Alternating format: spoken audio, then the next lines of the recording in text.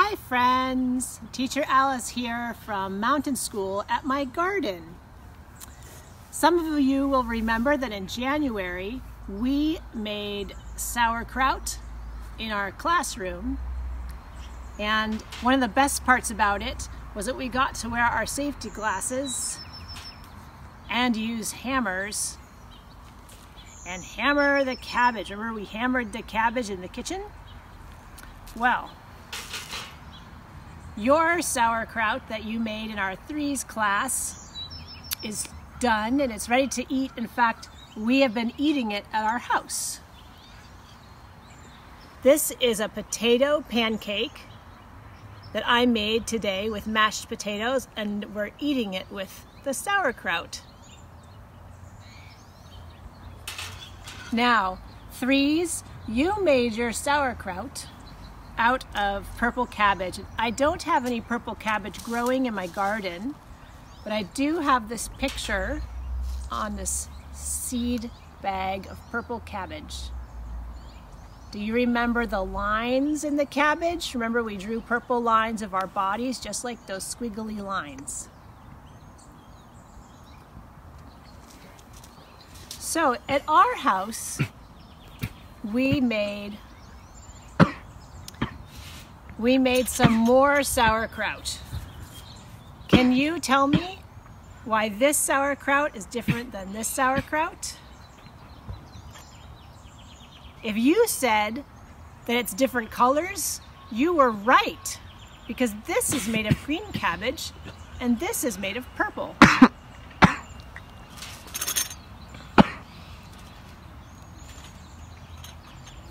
So there's another thing that we get to see in this green cabbage.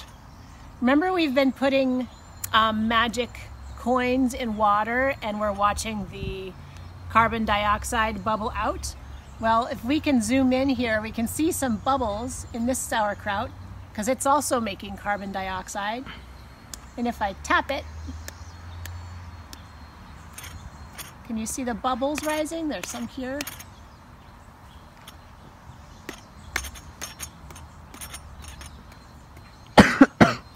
Pretty exciting. That means our sauerkraut here at Teacher Alice's house is cooking. All right, and this is what a head of cabbage looks like that we used for this green sauerkraut. Now, I have some of this green cabbage growing in my garden, so we're going to walk over and take a look at it.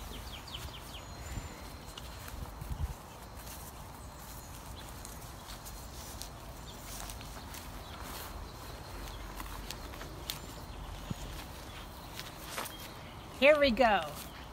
These are heads of green cabbage, and you can see that they have similar shapes. So if you can zoom in, Seth, and show my friends how the leaves of the head of cabbage from the grocery store look, this is how they grow when they're in the field. And this cabbage is very hard because all the leaves are tight together. So these cabbages, this one's a little soft, but this one is really hard too. You can tell it's growing lots of leaves in there, and pretty soon it will be round just like this. Now, today we're going to be reading a very old-fashioned book. So when I do the reading of the book, one of the things I like to tell people, because it's kind of a long book, but it's very special, is that if you are tired of looking at the pictures because there's not enough pictures or they're not bright enough, I suggest that you close your eyes and listen.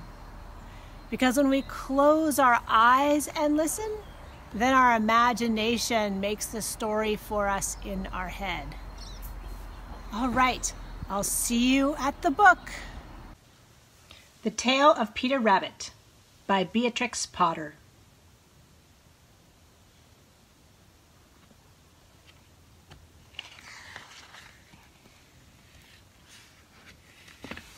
Once upon a time, there were 4 little rabbits, and their names were Flopsy, Mopsy, Cottontail, and Peter. They lived with their mother in a sandbank, underneath the root of a very big fir tree. We have lots of fir trees at mountain school. "Now, my dears," said old Mrs. Rabbit one morning, "you may go into the fields or down the lane, but don't go into Mr. McGregor's garden."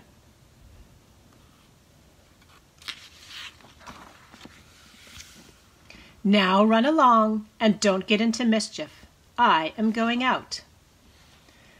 Then old Mrs. Rabbit took a basket and her umbrella and went through the wood to the baker's. She bought a loaf of brown bread and 5 currant buns. Flopsy and Mopsy and Cottontail, who were good little bunnies, went down the lane to gather blackberries. Those blackberries look like the blackberries we see at the creek.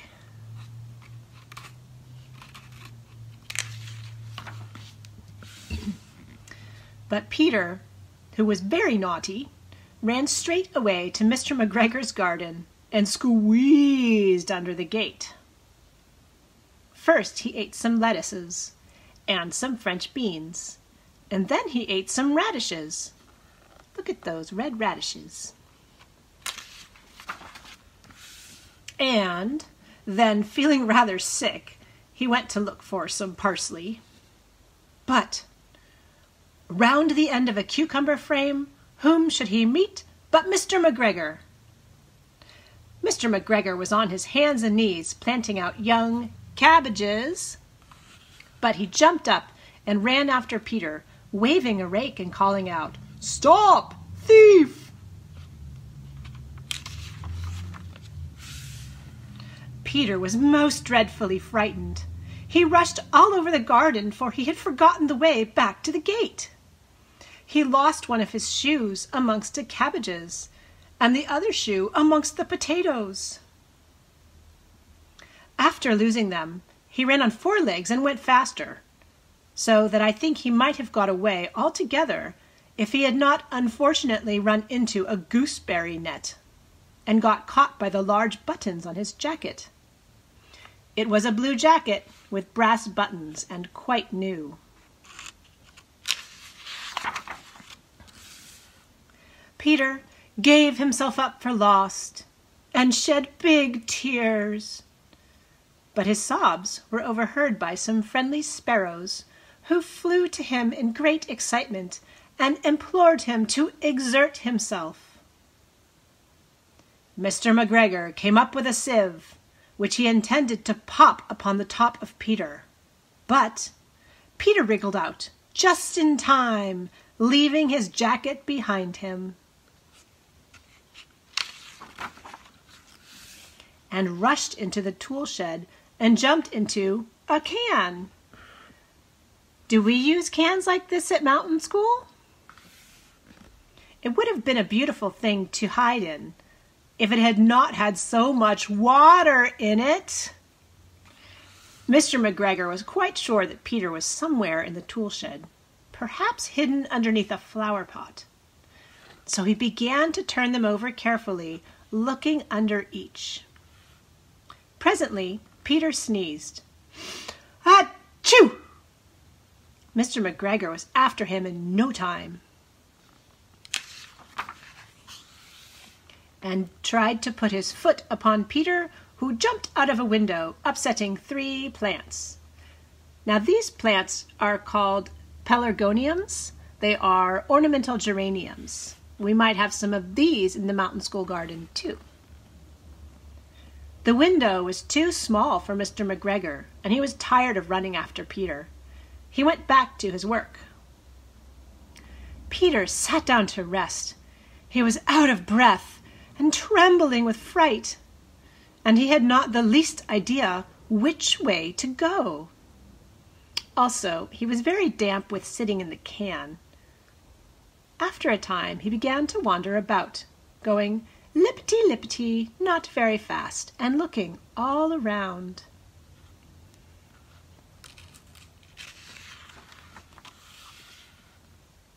He found a door in a wall, but it was locked, and there was no room for a fat little rabbit to squeeze underneath. An old mouse was running in and out over the stone doorstep, carrying peas and beans to her family in the wood. Peter asked her the way to the gate, but she had such a large pea in her mouth that she could not answer. She only shook her head at him, and Peter began to cry. Then he tried to find his way straight across the garden, but he became more and more puzzled.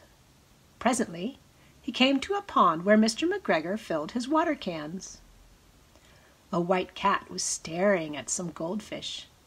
She sat very, very still, but now and then the tip of her tail twitched as if it were alive. Peter thought it best to go away without speaking to her. He had heard about cats from his cousin, like little Benjamin Bunny.